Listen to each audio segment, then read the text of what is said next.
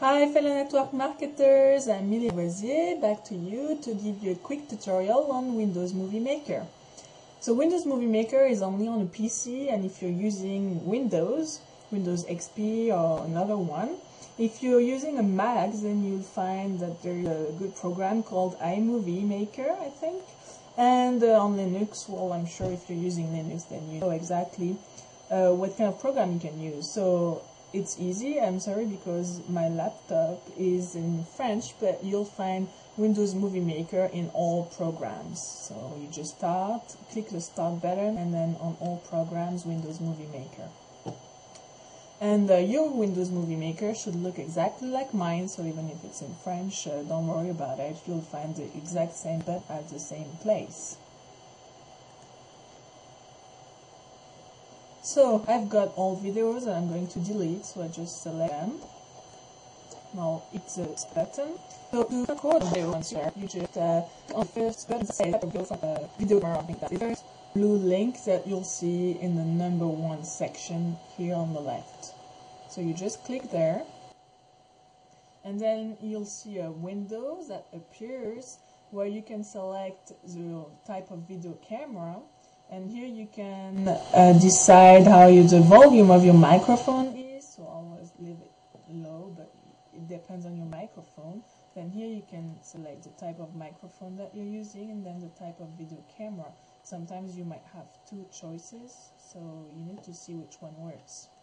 Then you click the next button, and then here you need to enter the name of your file and where you want to save it. So the videos, so you can type, for example, test, if you're doing a test for the first time, and then put it in a folder where there is enough space for it to be saved. And then you hit the next button. Okay, so if you've already used that name, it will change it, so it just changed it.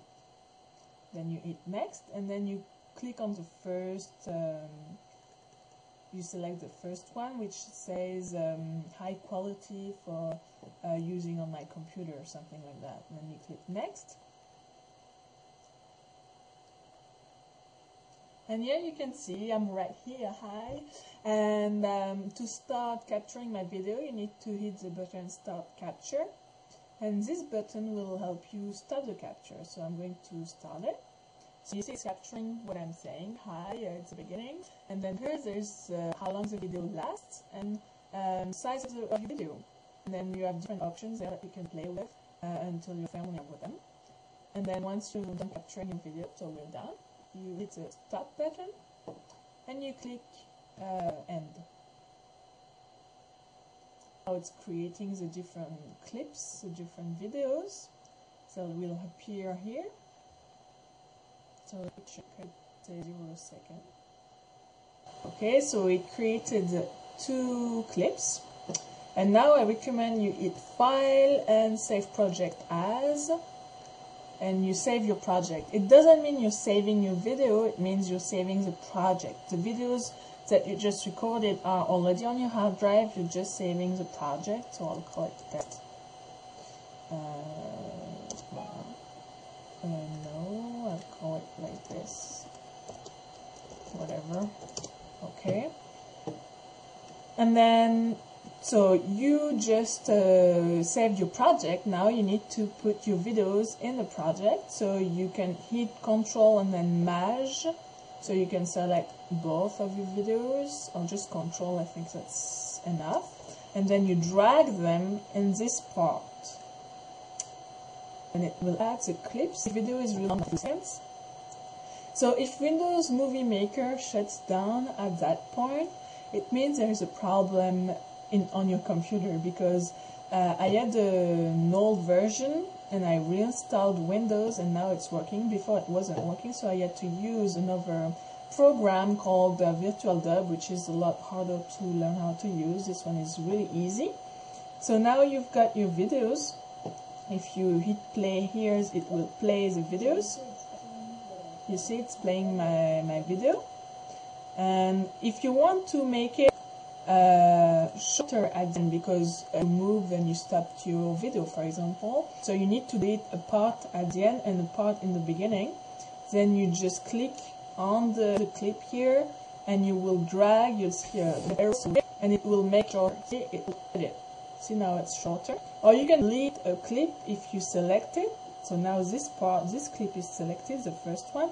If you hit the sub button on your keyboard, then it will delete. Just deleted it.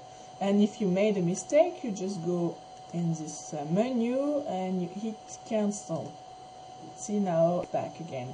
If you show it too much, then you can make it longer and you get your video back. See, now it's a video back. You can also move this thing. You can click here. You can start playing your video at a different part of it. Now, if you want, you can add video effects. It's in the number 2 section. You can also create titles. So I just clicked on it to show you how it works. Some people like to put a link at the end of the video or something like that, so you can hit the title after the clip that's selected, and then you put my video marketing or my link, whatever, my company, or so it shows like that. You can modify it. You can modify the type of writing, the color, and everything by clicking here, and then you just click add the title to the video, and it just adds the title here. And then you can also make it shorter if you don't want it to last too. If you have 3 words, for example, it's very quick to read, so you don't want it to last 20 seconds. Maybe 5 or 10 seconds is enough, so I just shorten it. So now this is the result. At the end, I have this text, and you can do a lot more things. I just wanted to show you how it works really quickly. So if it shuts down in the middle of it, it means there's a problem. So I wish you a lot of creative activities in Windows Movie Maker, but you need to know that you don't need to put all those titles, music, and everything on your video. If your content, your information is valuable and interesting to your listeners, then it's fine, okay? And they'll click on your link. If they really want to know about you, they'll go in the description box on YouTube or something like that, and they'll click on your link because they're interested in what you're doing. So that's really that simple. Then you need to hit File, Save the project. So you're saving your project, but you didn't save the final video. So you need to do Save the video file. You select the first one, you hit next, then you name it, you name your final file, hit next. You can choose the best quality, or you can show more choices. I always pick the first one, that works fine with me. You hit next, creating the final video. You'll be able to find words, so it's really simple. Overweight and it. And this is it. If you have content, start sharing with other people. I'm sure you'll have a lot of followers. I'm wishing you a very good day, and I'll talk to you really soon. Bye bye.